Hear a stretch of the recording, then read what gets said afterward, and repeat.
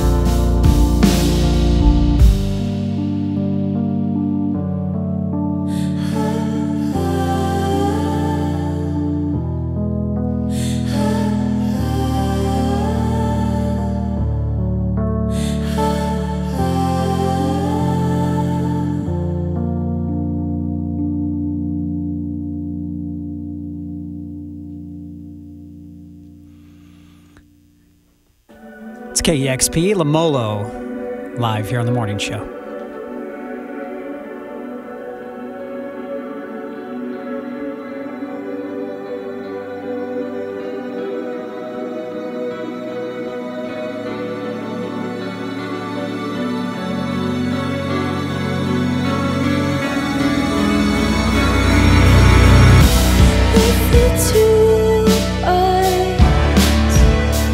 It's hard to be one.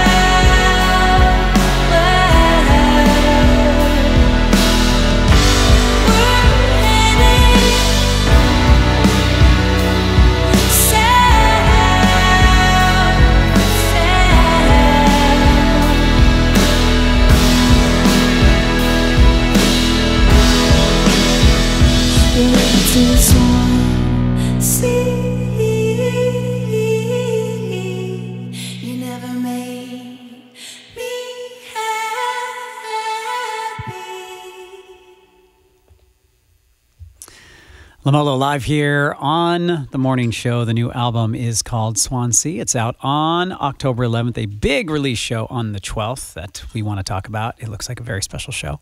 But first, could you introduce the band, starting with yourself? Yes. Hello. Good morning. So, let me just grab my tea here. So my name's Megan Grandel, and I'm playing keys and guitar and singing. We have Tori Anderson here. He's on bass and some synth and vocal harmonies. And then we have Nathan Yaccino here on drums and lots of other wizardry. Yeah, 3 people making this beautiful noise this morning. That's a lot of work for all you. There's a lot of multitasking. Thanks. And with the harmonies, can you talk about the harmonies a little bit? How you go about creating those? They're just beautiful on this record and in this performance. That's, I have to say, well, my 2 favorite things about being in music at all, they're songwriting and writing harmonies. It's just a real joy. I mean, I can't really say anything other than that. I have a lot of fun making them. When did you start writing music? When did you start writing harmonies? I think I wrote my first song when I was like 7 or 8. Yeah. What was the song? Do you remember the title? I don't remember the one from when I was 8, but my first real song that I performed at a high school talent show was called Hey Boy. Ooh, nice. How'd you do? I won. Did you? Of course you won. Yeah, the whole district. It was very, very exciting. Wow, what do you win for the whole district? Pride. Yeah, pride. That's exactly right. It's actually probably was kind of a declaration to keep going a little bit, right? It was my first taste of performing, and yeah. Where's music in your life, like your childhood? Clearly you were playing music young. Was it in your family? Well, my dad, who's sitting here behind the booth, he got a piano for himself to learn as an adult. I was like 2, and I just gravitated toward it totally of my own volition, and would just spend all my time banging on it to the point where he never even got a chance to touch it. So he never learned, but I lived on that piano and grew up playing it. I think I started taking lessons when I was 3. Wow, so he was inspired. Yeah. And it ended up you playing the piano. Yeah, so thanks, Dad. Talk to me about your release party. It looks amazing. You have some of our favorite musicians playing, and it's October 12th. Can you tell us more? Yeah, so it is at St. Mark's Cathedral, which I've played there a few times before, and to sing in that space really it's spiritual, it's otherworldly. The room has a natural 6-second reverb, so it's a really cool experience. It's a beautiful old cathedral, and we will be reworking our set to incorporate a whole string ensemble to be playing with us. So it should be really special, and it's the first time the new record will be for sale in Seattle and on display and everything. So looking forward to it, and excited to have Galen, Diston, and Brenda Sue a part of it too. Yeah, speaking of harmonies, you got more people who can sing in that group. Yeah, that's going to be a lot of fun. And then before that, now you're touring with the artist we had on yesterday, Noah Gunderson. Mm-hmm. You head out on tour, and I think tomorrow. Tomorrow. When you head up to Bellingham tomorrow? Tomorrow morning. Yep. So, how did you team up with Noah on this tour? Noah invited us to play with him, and it's kind of a small world. Nate produced Noah's last record and toured in his band with him, and I've played shows with Noah over the last 10 years. So it's kind of a close-knit world, and he invited us along, so super grateful. Well, being familiar with both the new records too, it's kind of a perfect fit. The emotions, and they're both just very beautiful records. Thank you. That you two are playing together. Like that is a perfect pairing in my. I'm giving a plug for this tour. Is what I'm doing. Awesome to hear. Thank you. I also want to thank you, Megan. You were part of Death and Music, our last year in November. God, that was a while ago now. I know. I wanted to thank you for playing that. I really appreciate. Noah had played one previously as well. And can you talk about playing that room and what that was for you on your side of it? Yeah. Well, you mentioning it kind of gives me chills. That was very emotional, and I actually didn't realize I was holding on to so many emotions still. So I performed a song that's on the new record. We're not playing it today, but it's on the album. It's called Hotline. And I wrote it in memory of a friend of mine who killed himself in high school. And So I wrote the song, and it was really therapeutic to write it, and I'm really proud of it, and I'm planning on giving it to my friend's parents as a gift. But I was really struck by being in that room at your event. I ran off the stage and just started sobbing. So obviously I still have a lot of feelings about it all, but definitely it was a beautiful thing to be a part of. And I think like my mission as a songwriter, like first of all, I do it because it's really healing for me and such a great outlet for me personally, but it's my hope that perhaps someone else listening to a song can connect with it and find healing in some way too, or some type of human connection that helps them. And so it felt cool to be a part of that.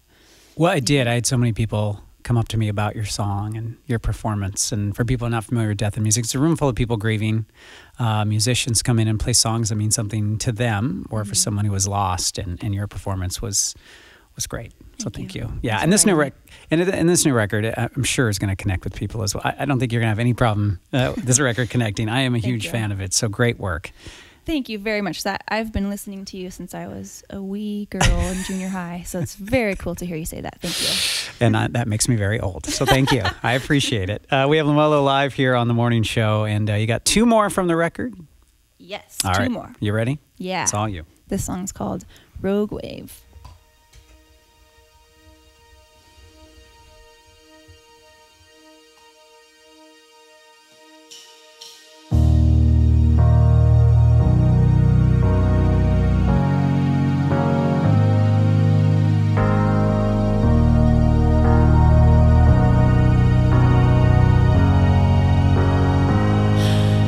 Heading out to sea.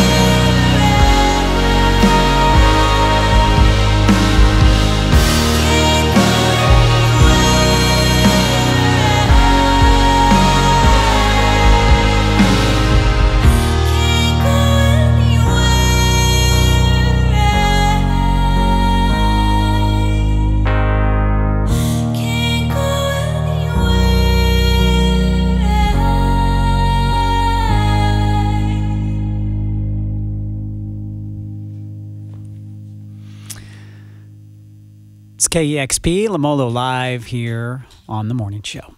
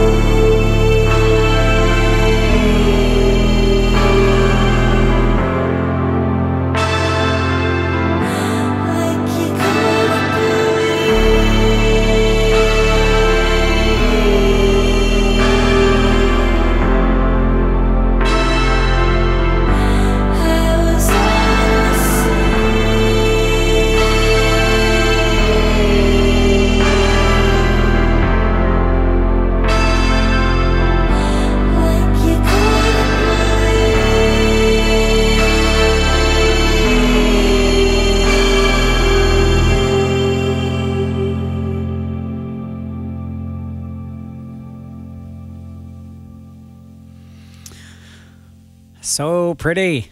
So much water and imagery in this record and those songs, those last two especially. Thank you. Were you near water when you were writing these songs? You must have been. Yeah, I live in a small town called Paulsbo. Mm-hmm. So, yeah, it's kind of like always on the ferry and Puget Sound, and I love sailing. So I think my love for sailing and the water and the beauty of where we live definitely influences my songs. Well, it comes out on that one especially. Thank you. Yeah, I wish you weren't done. That was great. Oh, yeah. Thank you. Yeah. So good luck. Thank you for coming. Lemolo Live here at KEXP. And a real quick plug for our listeners who donate to KEXP. Keep us independent, and this is why these sessions happen. So remember to go to KEXP.org to support the station so these sessions can continue to be. This is KEXP, Seattle. Thank you. Discover new music at listener-powered KEXP.org.